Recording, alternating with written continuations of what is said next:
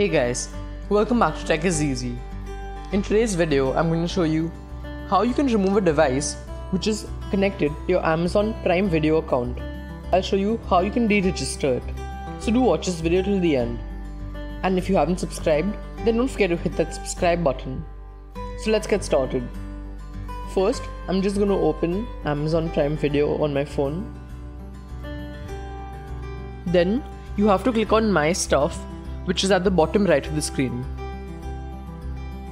After that, you'll see your account's name on the top, and next to it, you'll see the settings icon. So click on that. So this is the last step. All you've got to do is click on Registered Devices, which is over here. And over here, you'll be able to see all your registered devices. So you can scroll down and you can see all of them. So now if you want to deregister one, then just click on Deregister. They'll ask you if you're sure, so just click on that.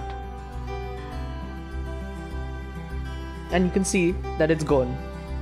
So this is how you can remove a device which is connected to your Amazon Prime Video account.